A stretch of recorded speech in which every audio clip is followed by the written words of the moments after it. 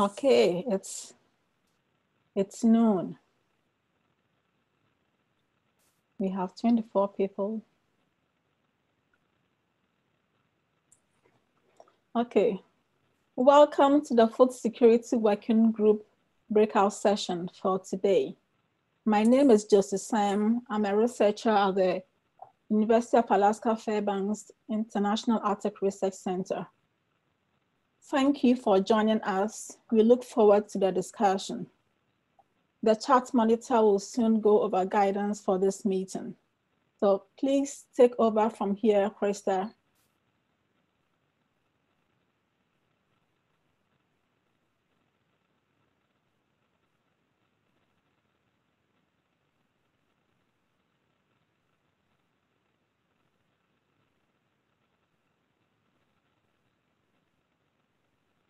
If you're speaking, Rachel, we can't hear you.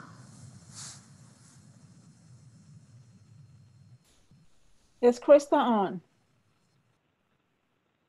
Hi, Josie. Yes, I am on. Okay.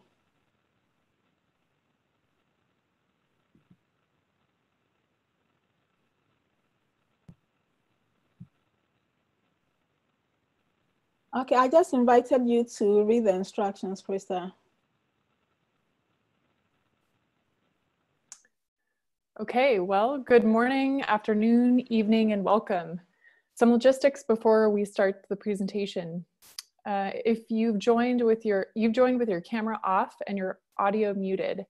If you unmute yourself at any time, please remember to remute after speaking. If you're calling in from the phone, you can do this by pressing *6. Please keep your phone muted during the presentation and do not put us on hold.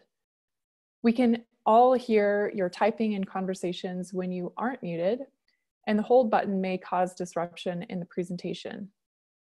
If you have the option, please use headphones or a headset. If you are on the phone, please turn your computer speakers all the way down. We can get an echo when the phone picks up your computer audio. By hovering your mouse at the bottom of the screen, you can see the chat and see other participants via these controls. If you have any questions, you can type your questions into the chat window and they will be read out loud. If you need any assistance, you can message the moderator via the chat tool or the raise hand tool, which is accessed by opening the participant window. If you'd like to join the discussion, please unmute yourself, and that icon is in the far left. Or you can raise your virtual hand and we'll call on you. You can also send a chat message to the group and it will go to everyone. And the moderator, myself, will read the question out loud. For folks without mics, you can also type into the chat box and we'll read your question out loud. This presentation will be recorded. A video file and audio file will be available on the iAsk YouTube channel or the AOS website. And with that, I'll turn it back to you, Josie. Thank you, Krista.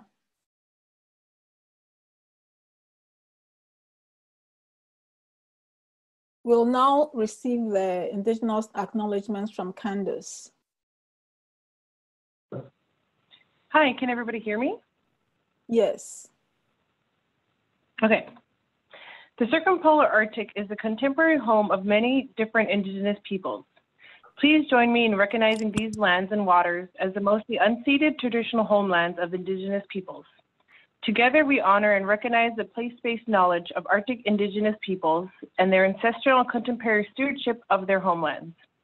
It is the responsibility of each of us individually to learn, read, and gain better understanding of the Indigenous peoples and cultures in which we engage. I am joining you today from the traditional lands of the Copper Inuit. I honor and recognize Inuit Kaimayutukangit and their ancestral and contemporary stewardship of their homelands. I welcome all of you, wherever you are, to honor the Indigenous peoples and the lands of your place.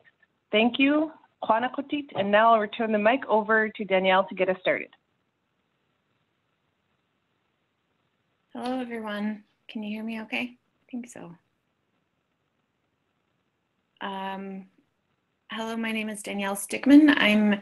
It's afternoon here in Anchorage, Alaska, and I'll just begin with continuing with the code of conduct. And this can be found on the website. I'll add it to the website once I've gone through a few of the key points.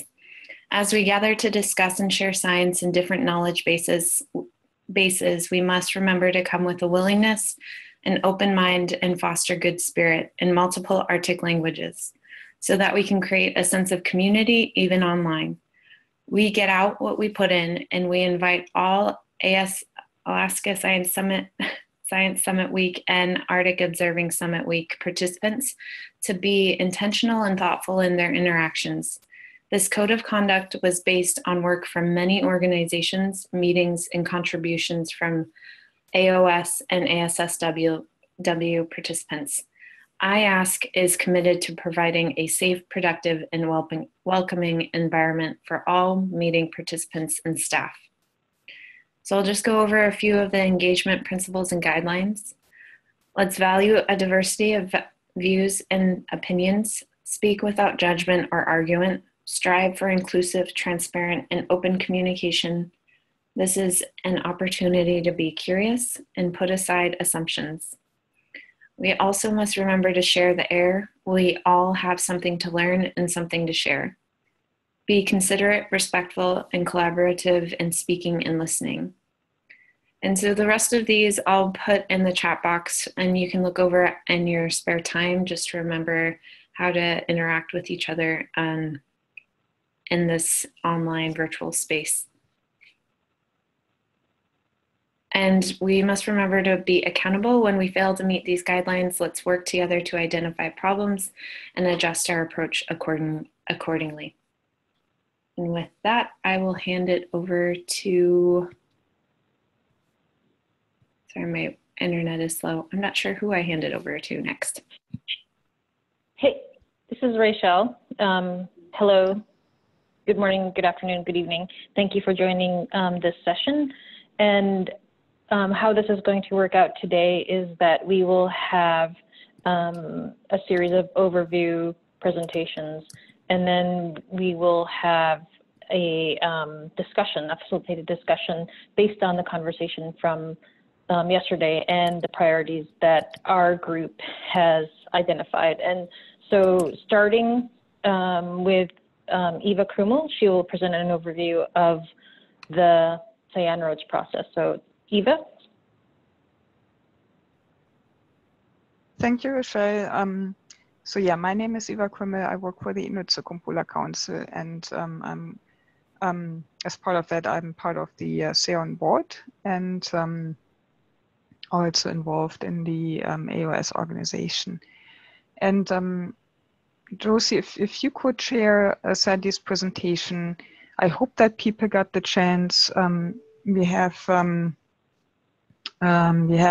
Sandy Starkweather, who is the CEON chair, who gave a presentation about roads and what we are hoping to provide input into the process. And you're already on the right slide. That's excellent. So that's the first one that I just wanted to people have a look at again, where the societal benefit areas for Arctic observing were listed and identified, and you see that food security is listed as one of them. The other important, and I think that's on the next slide, Josie, if you could go one further, exactly. The essential Arctic variables, that is another important structure that we should be aware of. And Josie, if you could click a few times until we see everything. So that's where we are trying to connect. Thank you, Josie. That was one too much. Perfect. So that's where we try to connect the societal benefit areas and the supporting objectives to the observing system inputs. So you see the societal benefit areas to the very left and the observing system inputs to the very right. And in between, you basically see components of it and connections between the components. So, for example, we have products and services. We have the essential Arctic variable, in the middle of them that we are trying to use to basically connect the very left to the very right. And I think that our task is, in a way, to really see how can we, and I hope that we can, find ways to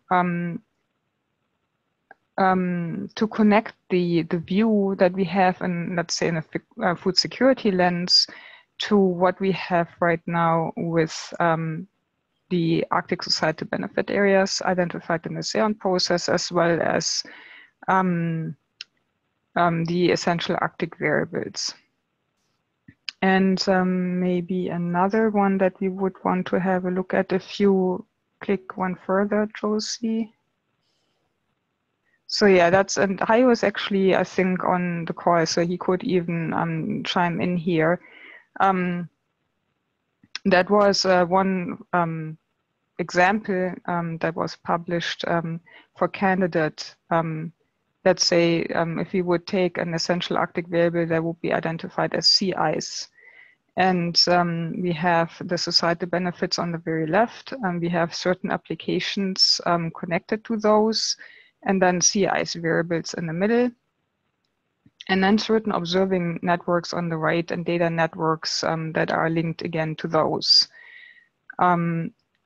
So again, our task would be to think about how to connect those elements with each other and how the food security lens may fit into the process. And I think well, maybe let's go one slide further, Josie. I think that's, I'm not sure if that was the next one. Let's go one more. Okay, that's a long presentation. Could you click one more? One more.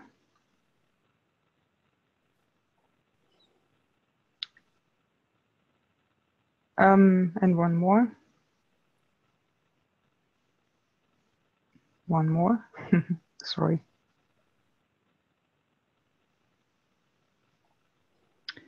So one way of doing it, for example, would be within the road strategy to have expert panels on specific topics.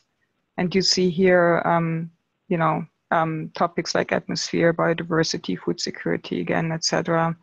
Helping to identify essential Arctic variables, to develop requirements for observing data and management, and all its implementation strategies. So, and then there are certain groups that are filled in here, and I'm not going through all of those. But food security, you see, is listed as one, and us here at the Arctic Observing Summit. And Josie, if you go one more. One more. One more. One more. Okay. Yeah. Okay, there was a slide missing, but that's not important. I think it's really more to think about the votes process as it was laid out in Sandy's presentation, and for us to think about how and if the food security lens can provide input into these, and what the different angles would be. And I think that we'll hear now some other presentations that will provide the food security angle. Yes, thank you, Eva, for stepping in there at the last minute. And so I think Eva posed, you know, exactly the challenge that we should be thinking about as we're watching these presentations and looking at ways to connect the view that we have through a food security lens and the Arctic societal benefit areas in this process, and you know how these could connect. And so for those of you less familiar with what a food security lens might be from our Indigenous perspectives, Krista Haringa is going to now share that with you. Krista, go ahead.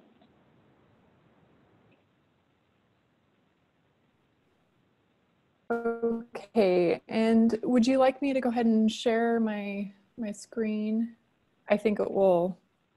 I'm not sure if Josie, you need to stop sharing first. Okay, thank you. Yes, it's open now.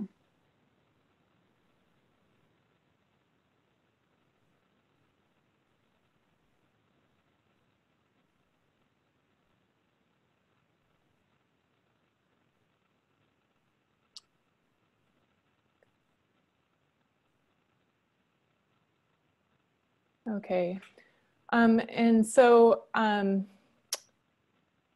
was asked just to briefly touch on my presentation from yesterday, as well as Carolina Behe's. And my name is Krista Haringa, and I serve as the coordinator for community partnerships for self-reliance, housed at the International Arctic Research Center in Fairbanks, Alaska. That's the traditional homelands of the Tanana Dene people. And so part of why I'm reviewing this today is just in case there's a few of you who weren't able to join yesterday. I'm going to do my best to review the ICC's food security conceptual framework, but I also want to encourage those that were listening in on yesterday's session to add your comments in the chat box of different key messages or things that stood out to you, and then I'll go ahead and read those in the end.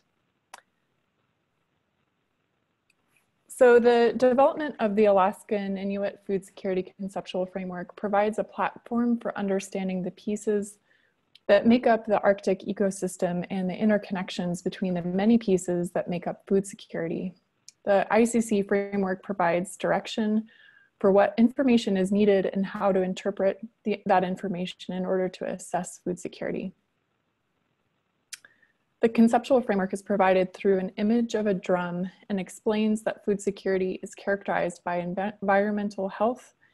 Environmental health is achieved with the stability of 6 dimensions, and those dimensions are availability, Inuit culture, decision-making power and management, health and wellness, stability, and accessibility.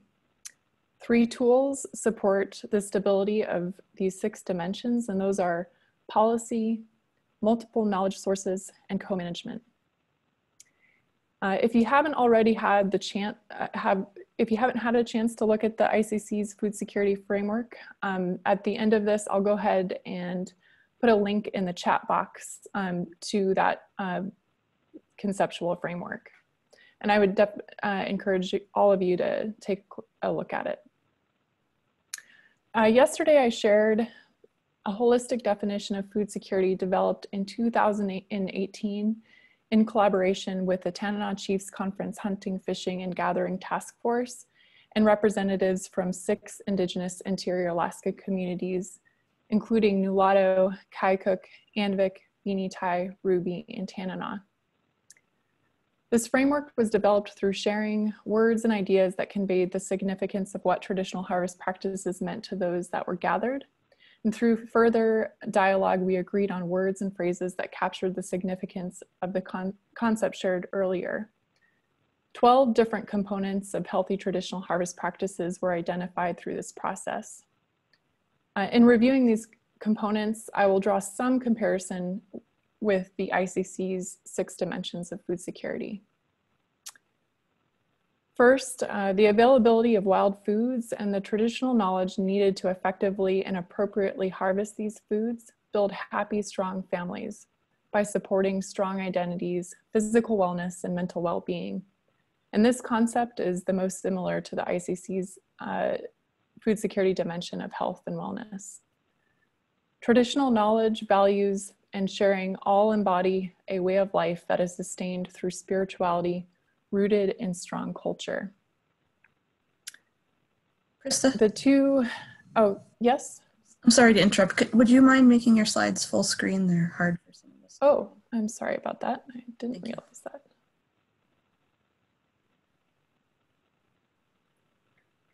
Just a moment.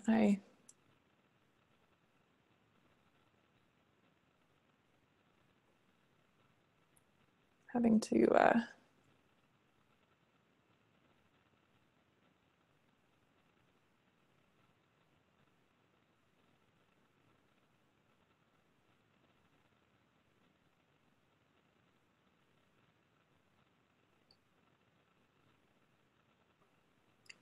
sorry.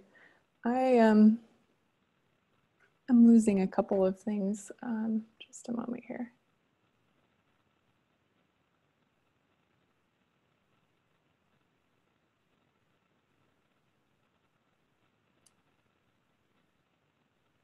Are you able to go to presenter mode? I just lost all of my controls. I'm so sorry about that. I don't know. Maybe if I end the show here, I can.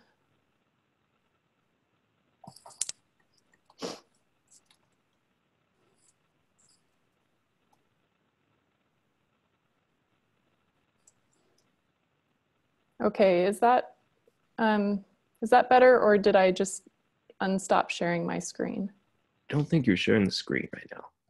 Okay, well, we'll try that again.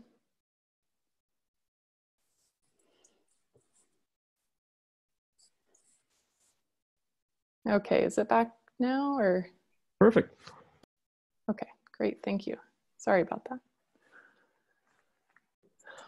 All right, so I think I am on the dimension of availability, and the ICC dimension of availability is most similar to these concepts of the natural grub box and full bellies. And this is most conveyed through the health and well-being of and culture, and how they're interconnected with the abundant fish, game, and wild foods that are provided through quality habitat and healthy ecosystems.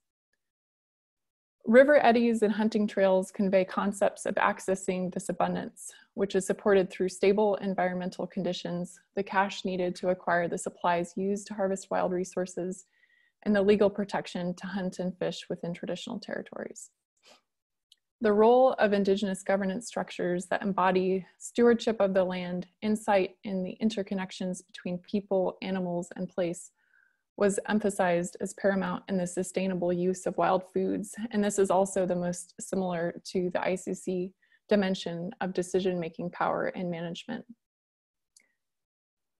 Contributors to the definition, holistic definition of healthy traditional harvest practices in interior Alaska also emphasize the importance of Indigenous influence on formal and informal forms of education as being necessary in order for future generations to acquire the knowledge and skills needed to maintain and adapt this way of life as social, economic, and environmental shifts occur.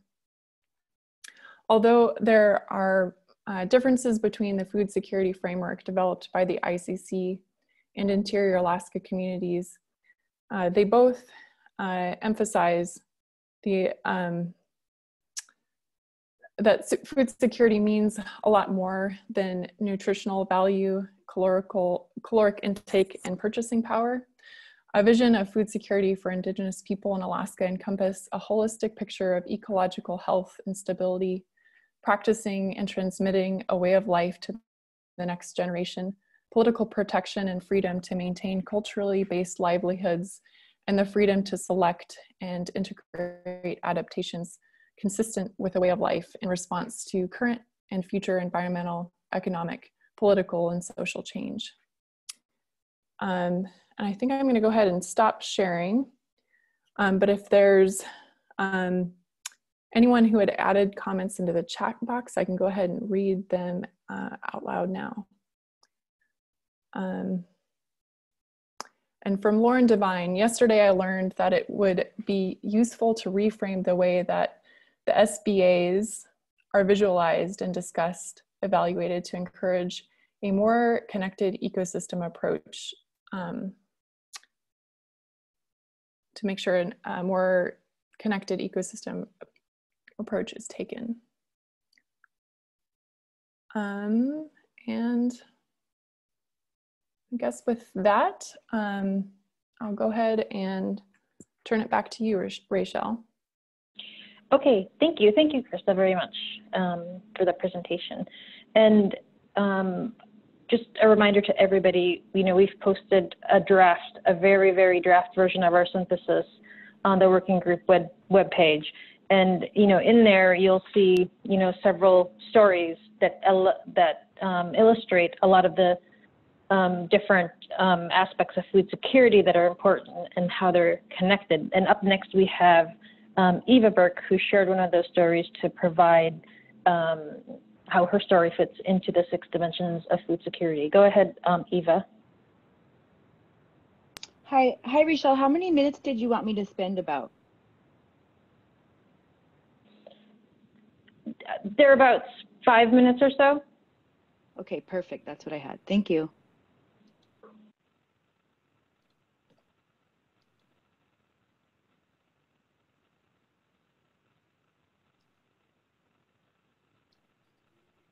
Can everyone see that? Can you see that, Rochelle? Yes, we can see it. Okay. Okay, great. I'm basically giving half of the presentation that I did yesterday, so if it sounds familiar, it is, but I think it's good review. My name is Eva Dawn Burke. I am from Nenana and Manly Hot Springs along the Tanana River in the interior region of Alaska. I grew up practicing my Athabascan traditions of harvesting from the land, rivers, and lakes near the Minto Flats. I am now a graduate researcher at UAF in the Natural Resources and Environment Department, working on healing through food and culture. As Rachel mentioned, we shared some stories with you. For a more in-depth version, I would encourage you to visit the website of On the Land, a media collective created to center Indigenous voices and experiences on the land. Stories from myself, Juno Berthelsen, Corey Erickson, Sherry Fox, and Austin Amasak are for your review. Today, I will briefly revisit Indigenous mission based on my story as it applies to the 6 dimensions of Inuit food sovereignty and security and the observing framework Krista just shared. Not only systems, processes, variables, input, and output are important to research. Equally important are the values and relationships surrounding them. As you begin to consider what an observing framework for Indigenous food sovereignty and security looks like, please account for our values and relationships around food and culture. Indigenous culture is interwoven with food sovereignty and security. Our schedule follows a seasonal lifestyle, and to maintain harvesting skills, food preparation must be part of everyday life. We have reciprocal relationships with plants, animals, lands, waters, and air. Because they are our relatives, we have empathy for them and view ourselves as protectors. We honor our relatives with ceremony. For example, the tradition of giving the first catch to elders, or the whaling festival, Nalukattuk, that takes place in Utqiagvik every June. We only take what is needed for survival and have a zero waste policy for sustainability. We use the skins, furs, and bones for things such as regalia, art, canoes, and baskets. And state and federal policies do not account for these values and in fact are endangering our food sovereignty and security. As we move into our breakout group, I would like to cover some key points and provide some basic prompts for discussion. I organize my key points around the 6 dimensions of Inuit food sovereignty and security. But as you can see, many of these components overlap with what Krista just shared. So availability. My search for knowledge on factors affecting availability was not linear or one-dimensional. I sought out information from several sources: elders, skilled hunters, including some non-native, the Alaska Department of Fish and Game, and the Yukon Department of Environment in Canada. So my question is, how do we train scientists to think like we do, to seek out other knowledge sources, to validate Indigenous knowledge? Indigenous culture. In line with my culture, I used relationships and dialogue, as well as scientific research, to develop a more holistic understanding of both Indigenous knowledge and Western science. So how do we inform researchers in order to develop a holistic cyclical framework for observing? Decision-making power. In my experience with the Alaska Department of Fish and Game, Board of Game, the powers that be were not receptive to Indigenous knowledge in their decision-making process. I tried to communicate the importance of both sciences in my public testimony, and I always remained open to learning. So how do we equally weight Indigenous knowledge with Western science? Health and wellness.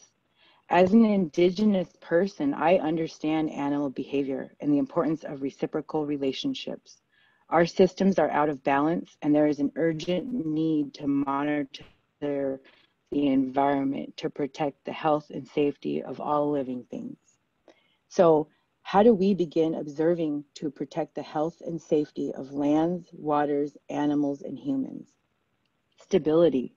With rapid environmental changes, it is critical to include Indigenous researchers as principal investigators throughout the entire research proposal process. There is limited funding and time. Efficiency and cooperation are essential. So how do we communicate this urgency to protect our natural resources? And finally, accessibility. This research can inform policymakers to change regulations to protect or enhance the environment so it can continue to support all living things, humans and animals alike. Priority must be given to feeding ourselves first. So how do we change regulations to prioritize feeding ourselves first? As researchers, we tend to gravitate towards methodologies, but when working with Indigenous people, it is important to honor their knowledge, build relationships with them, and practice their values. Indigenous people have deep connections with their environment and can provide invaluable guidance to developing research proposals, programs, observing networks, co-production of knowledge, and co-management strategy. As Corey Erickson reminded me, Indigenous knowledge is based on a network of observations. We are big picture thinkers. Our worldview is not siloed by discipline. We are inherently interdisciplinary, and our survival depends on maintaining our network of observations. So, Ina Basit, if you have any questions, I'll take those now. If not, we'll hand it over to the next. I think Lauren is going to cover key messages. Julie Raymond-Jacobian is going to now go over the key messages from our breakout session yesterday so that, we can build off from the conversation that we had yesterday, as we're, looking at how, we bring these different worldviews together. So Julie, it's all yours. Hey everybody, Julie Raymond-Jacobian. I work for Coeric Incorporated, which is the Alaska Native nonprofit tribal consortium for the Bering Strait region of Alaska. And as Rachel said, I just wanted to go over some of the main themes that have been coming out of this working group. And Josie, I just sent you a slide a second ago. If you're able to pull it up, please do, but if not, it's okay. I'm just gonna read through the high level themes and not get too much into the details, and hopefully we can discuss a lot of this in our breakouts. So the first theme, thank you. The first theme that has come out of this working group is the need to understand food security through an Indigenous lens, as well as health and wellness as a current gap in observing programs, but is also an urgent need. Another theme is that more support is needed for community-driven research and monitoring. A food sovereignty approach to governance structures is imperative, to governance and structures is imperative. Additional work is needed to appropriately acknowledge and value Indigenous knowledges. The importance of Indigenous languages to understanding observations. And again, these are just the broad level themes. Another one is the importance of using a common language and understanding, as well as capacity building for researchers and capacity building for Indigenous peoples and communities. Another theme is the need to move forward under a new paradigm, as well as the need to design a new and equitable observing system, and a need to document and share good examples and productive examples of the kind of work we're talking about. Additionally, acknowledging that there are existing tools to help us accomplish our goals. And importantly, the need to appropriately acknowledge the contributions of Indigenous peoples and organizations. And again, those are high-level themes, and we do have them discussed in more detail in a document that will become public soon once we're finished with it. And again, hopefully we can talk about these in our breakout groups. Thanks. Great. Well, yeah, and thank you, Julie. And for helping set the stage. Thank you to all of our presenters to share a lot of the background material. We know this was, rushed, but we appreciate the presenters for sharing where our conversations are going to be going next. We'll be focusing on two different areas that, came out of our conversations and discussions yesterday. And so I'm going to now hand it over to Noor and Melinda to talk about the two different areas that we'll be addressing today. Great. Thank you, Rachel. Good afternoon, everyone. My name is Noor Johnson. I'm a research scientist with the National Snow and Ice Data Center, and I'm sitting today in Cambridge, Massachusetts, which is why I'm greeting you with a good afternoon. So what the plan for the next hour, a little bit less than an hour, is to have two breakout groups. And what the working group organizing team has done is to look back through the themes that were covered yesterday that Julie just summarized, and to kind of pull out some real priority themes that would benefit from more discussion, and that we can think about in the context of the roads framework that Eva presented a little bit earlier, as well as thinking about in terms of some of the key messages that we want to bring forward as we're working on this summary document. So Melinda, do you want to talk a little bit about the themes you'll be discussing in your group, and then I'll introduce the themes that Eva Burke and I will be talking about in our group. Yes, that works out. Good afternoon, everybody. Adet, that means hello in my home language. Deghanog, which is from the village of Anvik. Its traditional name is Gitrinath Chag. That means the mouth of the long, long river. It's at the lower middle Yukon here in Alaska. And so I'm happy to be here and to help facilitate this next breakout session with all of you. I think we've done some pretty astounding work online under some stressful situations for people over the last couple of days. But in terms of looking at the roads framework that was presented a short while ago, real briefly, and then as well as the indigenous framework that Krista reviewed with us.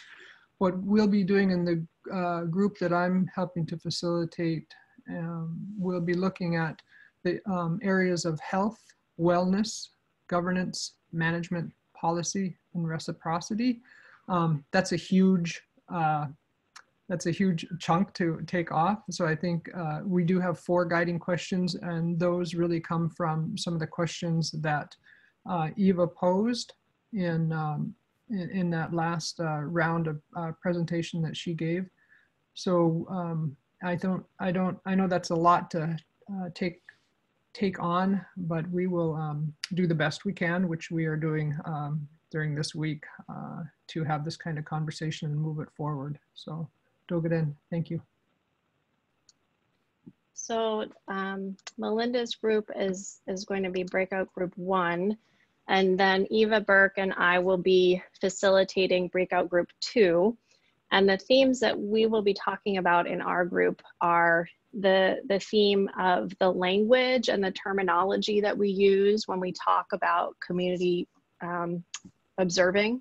So community-based observing versus community-driven observing, and why language might matter, might make a difference to building a community, a global community of practice. We're going to talk about monitoring variables and who shapes and determines those variables. We're going to talk about capacity building and talk about that in a couple of ways. One is to think about the role of youth and how to deepen and broaden the role of youth in community observing. And then we also are going to talk about capacity building of Western trained scientists and how to help science understand an Indigenous perspective and an Indigenous worldview in a much deeper way. So can someone help us in terms of giving directions to people about how to join the different groups? Of course. So thank you everyone for working with us here as we transition to sort of an online format. Appreciate your patience. We'll be breaking out into 2 different breakout groups, exactly as Nora and Melinda talked about. If you're interested in taking part in the group discussion for the first breakout group, we ask that you rename yourself and put a 1 in front of your name. If you are interested in taking part in the discussion of the second breakout group, we ask that you put a 2, a number 2 instead of your name, in front of your name instead. And how you do this is if you are, your sort of picture, your name has a yellow sort of background, yellow square around it. And if you go into the 3 dots, and tap that and go down the menu and hit rename, you can go ahead and put a number and type that in front of your group. And of course, a quick recap of the 2 groups. Breakout group 1 will be co-facilitated by Melinda Chase, Lauren Devine, and Kari Erickson, and it will be about health, wellness, governance, management, policy, and reciprocity. The second breakout group will be co-facilitated by Nora Johnson and Eva Burke, and it will be focused on community-based versus driven, language, terminology, monitoring variables, capacity building, and so on in that line. And if anyone is calling in from a telephone and doesn't have the option to change their name or has any questions or is otherwise unsure, please stay right here. Once I move most people over, I can work on you one-on-one just to make sure you get in the right group there. And yeah, we'll go ahead and start shifting folks. It'll probably take just a minute or 2. The 3 dots are, if you hover over your box with your name in it, it should appear next to a mute button in blue. And if you then click on those dots, you should have the option to rename yourself. So real quick, let's go ahead and add everybody in 1. And I will, we have about 45 minutes or so. I will send a 5-minute warning once everyone is set there. Perfect. Let's see.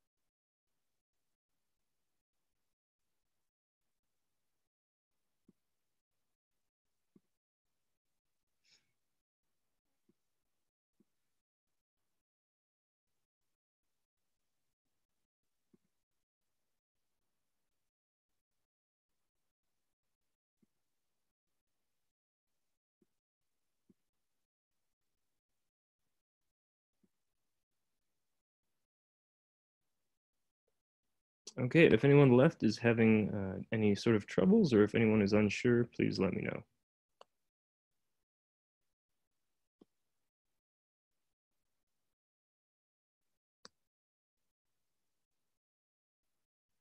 Oh, Victoria, of course. Let me go ahead and make sure you end up there.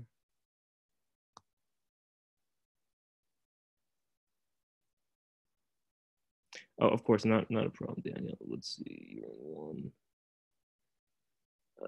Victoria.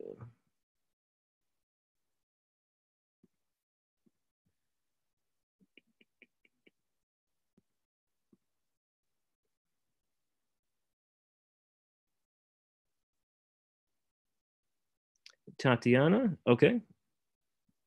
Let's see, let me move you back into one where you should be here.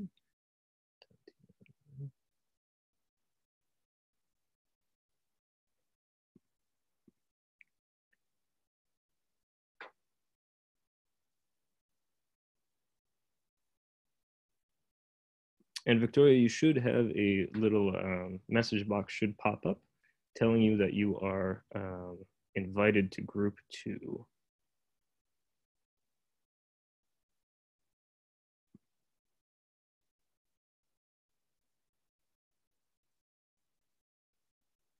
Okay, Victoria, let me redo that real quick. So you can ignore that one. Well, that one was for 1. And then let's go ahead and let's put that to 2. And let me know if you see anything now.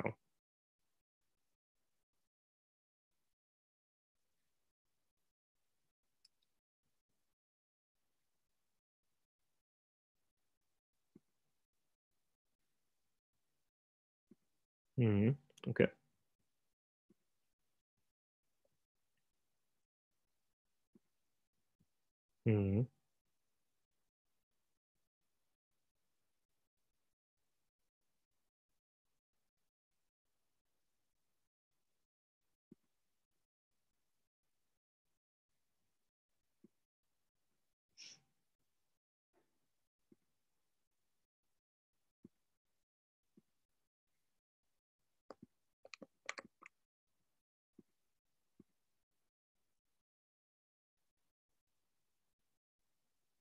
Yes, Tatiana, you should have an invite back to group 2.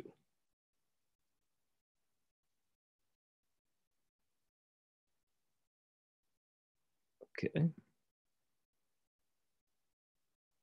That's okay, not a problem. There's a lot of moving parts. Let's see. And Victoria, let's see, I will make you a temporary co-host. Can you share your screen for me and show me what you see?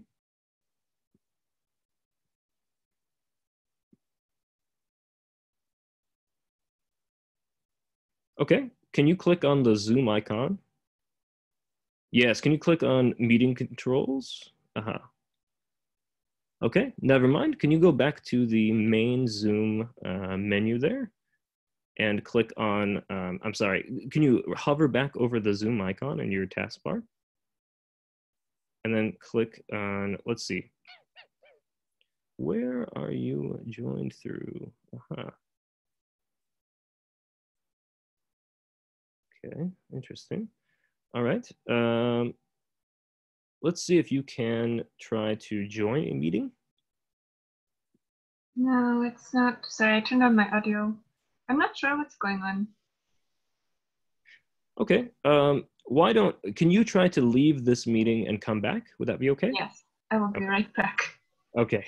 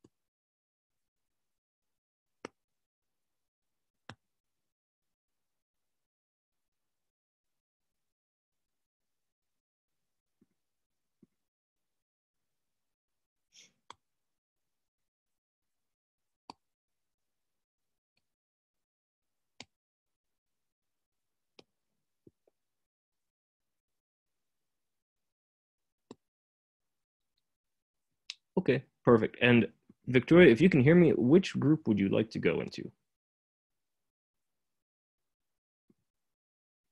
Sorry, I would like to go to the second one. Second one. Okay, perfect. Well, let's go ahead and put you in there. Okay. Thank you. I can see it. Fantastic. All right. Thank you. Thanks.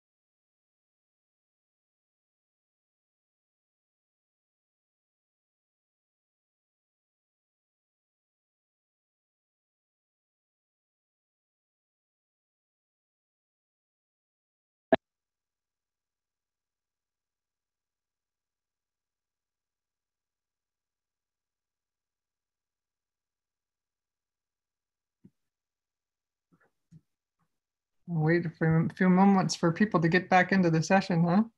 Thank you, Melinda, for facilitating a great breakout group. Well, that was my first, so I hope everybody bared with me on that one. Hey, Nora, that was really clever to ask me if I do it, and then just like 1 second before the group ended. Did you like that trick? That was super cool. But I'm happy to summarize if the three youth also help with the summary. That sounds great to me. Thank you.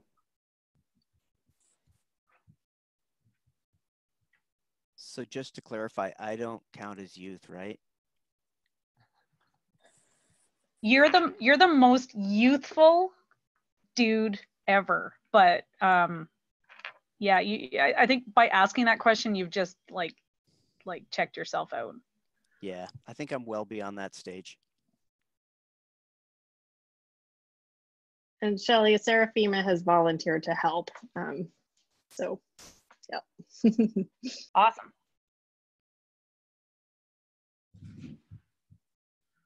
Well, maybe we're ready to report. Maybe we could go first. We could invert the order, and number 2, working group okay, 2 could go first. Yes. Does that sound okay, Shelley? And Seraphima? Sure. Were you going to address the language issue first and then get into the youth side, or how do you want to do this? I think that would be helpful. I could just begin by saying that we had we made a sort of miscalculation from the facilitator and organizer perspective, in that we had too many questions and we didn't have time to address all of them. So we actually only talked about the first 2 questions. The first one was about language and terminology, and the second one was about youth. And Shelley, you had a really helpful characterization of the different ways we talked about language. So if you'd be willing to share that. Yeah, for sure. Well, you know, when people jumped in and started answering, you could tell that the things that people hold really close to their hearts include, obviously, including Indigenous language. You know, I think we all recognize that there's a huge failure across the system to allow that to be used. And then Candace brought up the fact that, you know, for many Indigenous researchers, especially people that are in the communities, English is often a second language. So the amount of jargon, I mean, I hate to say it, but even in these breakout rooms, I've seen conversations somewhat go down a path that would be really difficult to follow if you're not, I guess, in that world all the time. And there's nothing worse than feeling stupid. So I think the idea of having communication, and I hate when people say dumb it down, because there's nothing dumb about being clear, but having language that's clear, accessible, makes people engaged is the other side of it. And then I think the third part is that there's the decolonization of language around research. And that's, you know, the reason I threw out that example of the fact that we don't use community-based monitoring anymore, because too many people from the South have sort of hijacked that term and made it about having a temporary presence in a community and then saying, look at us, we're community-based. And the community is like, I have no idea who you are. So we prefer community-driven to really give the power back to the people who should be in the driver's seat. And that's really the people that are being most affected.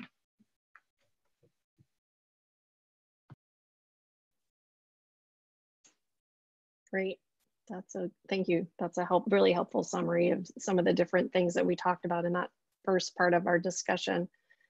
So maybe you could then do an equally helpful summary of our discussion about youth, and Seraphima can help.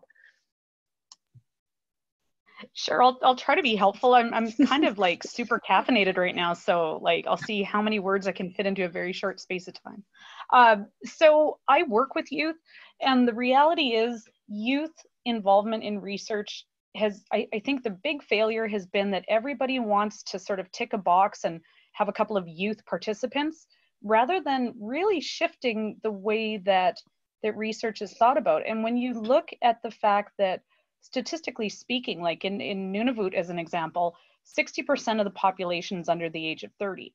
That when you're talking about community-driven research, there's no good reason that youth shouldn't be in the position to set community priorities, learn the transferable skills of acting on those priorities, and really creating community-driven research that youth are in this amazing ability to facilitate. You know, in our program, we're really, really fond of telling the youth that, number one, they are descendants of the Arctic's original scientists. the reason that they're there is because their ancestors learned how to observe and monitor and test, and you know, everything that researchers do is exactly what their ancestors have always done. So, you know, by default, they are the descendants of Arctic scientists. And so when you put the power into the hands of those young Arctic scientists and ask them how they would prioritize and act on community needs, I think you create this amazing opportunity for Arctic excellence. And I think that's where personally the biggest struggle is for me, is that people have been sort of pushing youth off into these very support positions. You know, like, I'll teach you how to collect some data, but youth are not being involved in determining research questions, determining the priorities. How do you interpret that data? What does it mean? And how do you communicate it back to your communities? And so when you are able to give youth the time and space to become community-driven researchers, just amazingly fantastic things happen. And that's where real Arctic excellence can be born.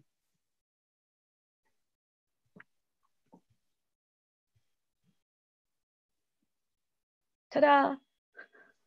That was very helpful, and I think you always have such a clear kind of perspective that's informed by the work that you do, I think, and the breadth of the work that you do. So thank you very much.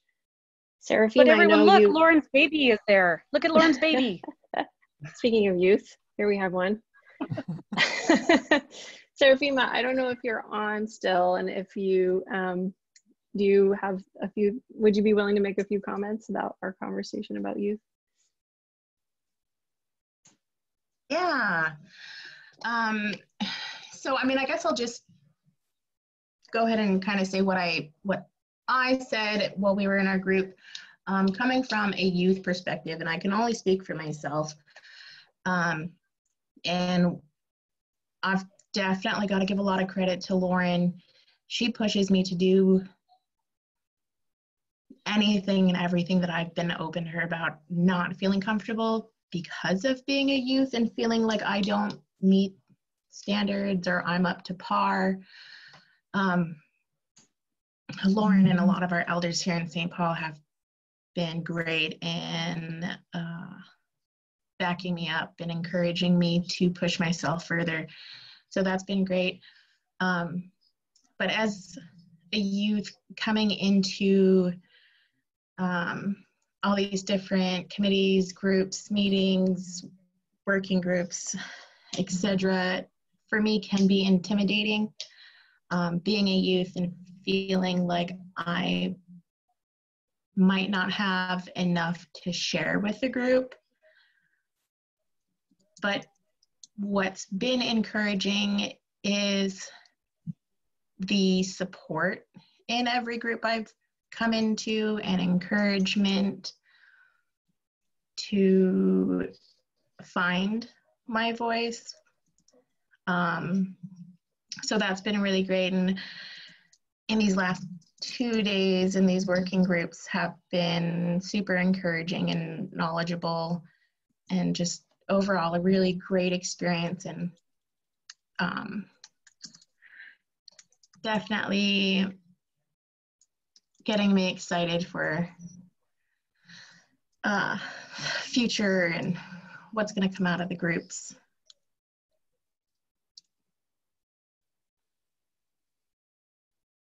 Great. Thank you, Seraphina. That was excellent. I think it's time to hand it over to Melinda's group. I just want to say, if anyone from group 2 has a few more points to raise, please help us out by putting them in the chat box, sort of any key messages you think we should highlight. And I thank you, Dogaden, especially for all of those who contributed from group number 1, and I mean group number 2. So group number 1, if you can also put your comments in the chat box, but I did ask Lauren to summarize because I'm not somebody who can write and facilitate at the same time. So, and she did help co-facilitate, and as well as Corey. So Lauren? All right, thank you. And apologies if you hear my little assistant over here. sometimes he gets loud. So our group was the same way. We only addressed a couple of a few of the questions. I think we got maybe a round of 4, but really the point of the conversation was to take our, broader categories and really talk through how everything is connected. And some of the big key messages that came out around health, wellness, governance, management, human health concerns are linked to animal health. And Rosemary provided us a really, concise story about how we need connected observations that include human health and people's connection to the health impacts from animals.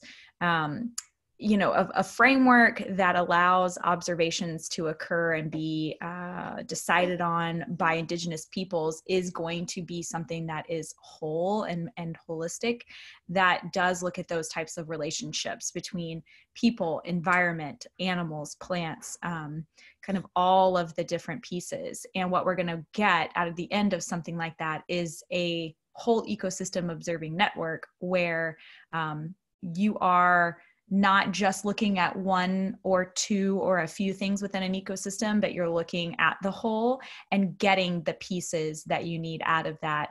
The need for reciprocity and this idea of reciprocal relationships is very connected to the need for us to identify and encourage researchers to become allies of Indigenous peoples, to talk to policymakers. Sam shared, the need to gather stories and how stories are very powerful to policymakers that are often disconnected from the community level and the local level, and creating those political allies through the storytelling and data, which together tell a powerful story. Whereas data are needed for communities to make decisions, and often data do not come back to communities, as we all know. But together, data and stories tell Indigenous perspectives better, tell a more holistic tale, and can be much more informative in observing and making decisions. And so this idea of a different framework than what we've been kind of operating in trying to pick out pieces that are most important. Corey noted that we're fighting David versus Goliath, where Indigenous peoples are a small piece of fighting a large fishing industry, oil and gas industry. He gave a couple of really good examples that I typed out. State lands, federal lands, these Goliaths, these big giants that we have to decide what fights we're going to take up and what we're not. And that's just such a backwards way of thinking, because if it were just if we were allowing our Indigenous experts to frame the observing system in a way that takes care of people, takes care of health and wellness, you're naturally going to get the information that you need out of that. And I thought that was really powerful, but that was certainly not all that we covered. So if anyone else would like to add, no, that's not what we talked about. I'll leave it there. Anybody else would like to add to that?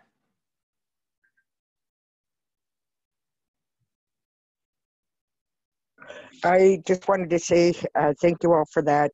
I also think that if we really understand our risk from our community and we set up the markers to identify our numbers and build in the process with the permit process around us, that we can change continuing business as usual and get the reaction to protect human health in the lands and waters we depend upon to feed our families.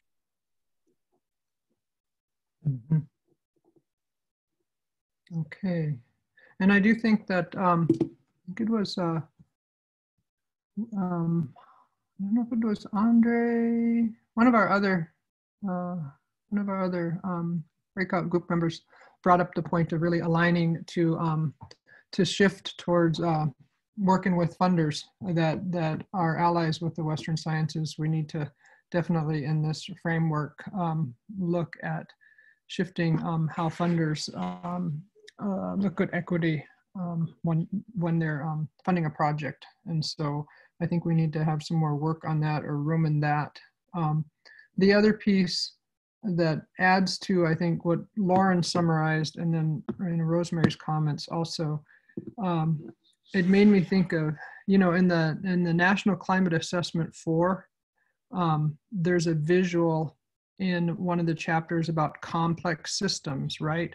So this is not going away for the Arctic, the issues that we're talking about, right? And as the land gets warmer and opens up more and more, and of course development and industry continues to look at that, there's a visual in there looking at that being, you know, the complex decision making that we're in, and we know that, but realizing that the monitoring system has to take in this holistic view of us and the natural world, but also the imposed development that is forthcoming, and looking at those issues that Corey brought up, you know, state and federal lands and how those impact us. You know, what can be monitored around the decision making that happens in that space. So I guess I just wanted to add to that from listening to that summary. Can I jump in just for a sec, Melinda? Yes. So kind of piggybacking on the comments made yesterday as well about how we're all dealing with a lot of similar issues across the Arctic, but we all have to deal with them in very specific ways. We talked a lot about Rosemary's example, and that just totally highlights this, that we are each fighting like what Lauren mentioned, you know, the David and Goliath. We are fighting giants in each and every one of these situations, and a lot of times it comes down to, you know, the industry. Policymakers are, you know, they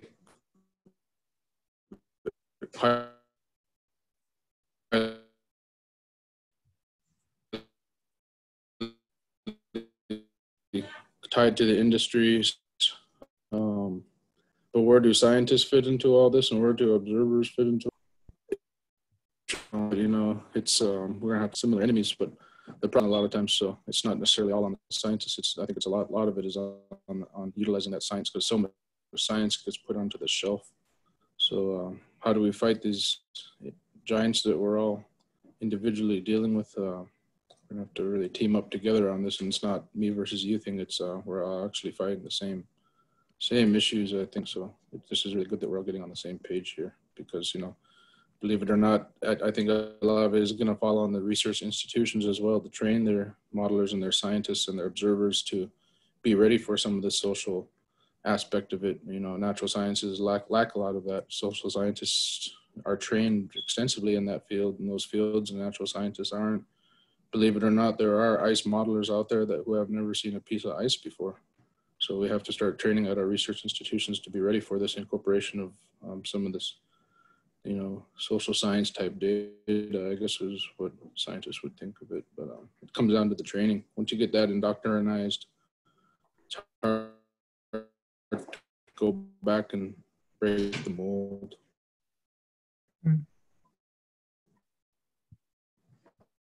Great. Thank you, Corey.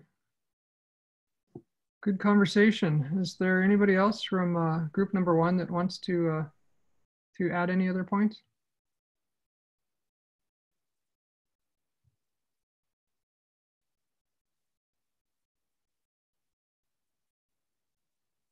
Anybody else from the whole group?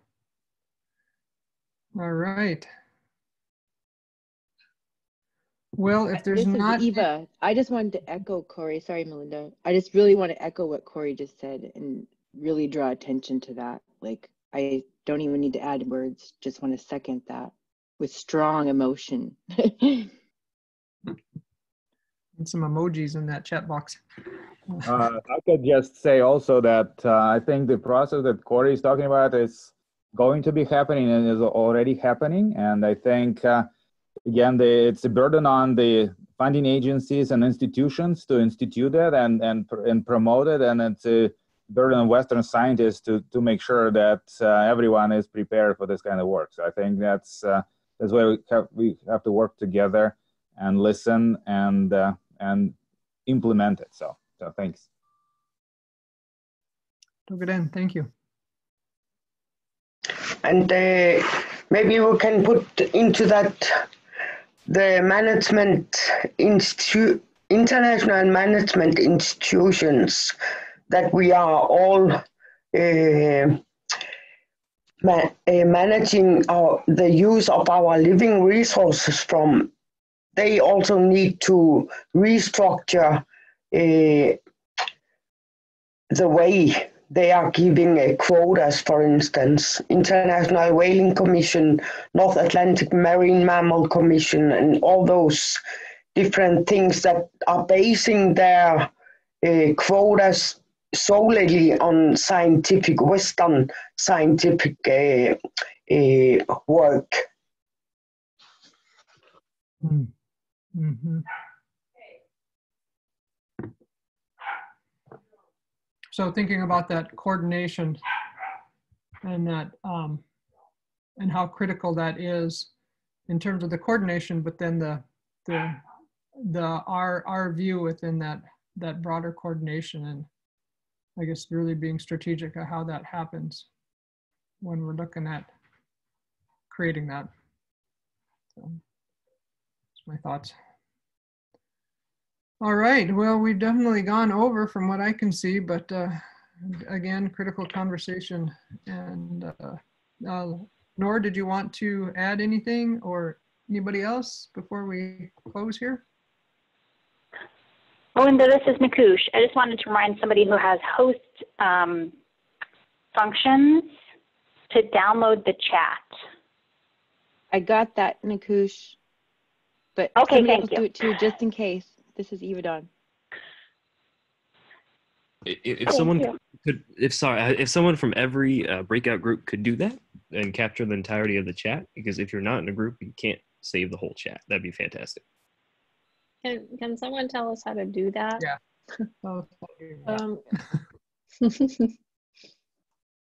So you'll see those. Go ahead, Kuba. Oh, sure. So if you have co-host abilities, which the facilitators should have, if you open up the chat window where you can type messages, right now it should be a blue to everybody. There's a series of 3 dots on the right side of that window. Mm-hmm. Oh, it if says you save hit that, and save chat. Yeah. Okay. Great. Got it. All right. Thanks, Nakush. I'll send you the chat. Okay, right, thanks everyone. I see lots of people signing off. It was a great discussion.